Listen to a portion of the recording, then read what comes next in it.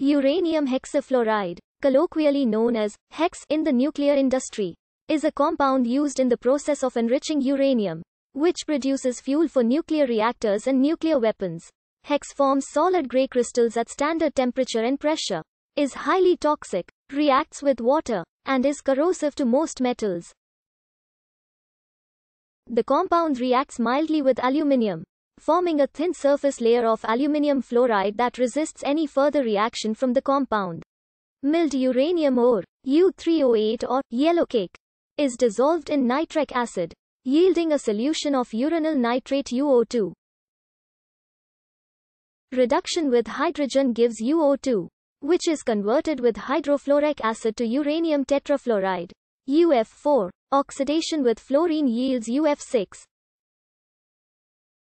During nuclear reprocessing, uranium is reacted with chlorine trifluoride to give UF6 at atmospheric pressure. It sublimes at 56.5 degrees Celsius. The solid-state structure was determined by neutron diffraction at 77 K and 293 K. Ball and stick model of the unit cell of uranium hexafluoride bond lengths and angles of gaseous. Uranium hexafluoride. It has been shown that uranium hexafluoride is an oxidant and a Lewis acid that is able to bind to fluoride.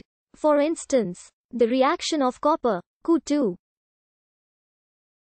Polymeric uranium fluorides containing organic cations have been isolated and characterized by X-ray diffraction. UF6 is used in both of the main uranium enrichment methods, gaseous diffusion and the gas centrifuge method, because its triple point is at temperature 64.05 degrees Celsius and only slightly higher than normal atmospheric pressure. Fluorine has only a single naturally occurring stable isotope, so isotopologues of UF6 differ in their molecular weight based solely on the uranium isotope present. All the other uranium fluorides are non-volatile solids that are coordination polymers. Gaseous diffusion requires about 60 times as much energy as the gas centrifuge process. Gaseous diffusion-produced nuclear fuel produces 25 times more energy than is used in the diffusion process, while centrifuge-produced fuel produces 1,500 times more energy than is used in the centrifuge process. In addition to its use in enrichment, uranium hexafluoride has been used in an advanced reprocessing method, which was developed in the Czech Republic. In this process, used oxide nuclear fuel is treated with fluorine gas to form a mixture of fluorides. This mixture is then distilled to separate the different classes of material. Uranium enrichment produces large quantities of depleted uranium hexafluoride, or DUF6, as a waste product. The long-term storage of DUF6 presents environmental, health, and safety risks because of its chemical instability.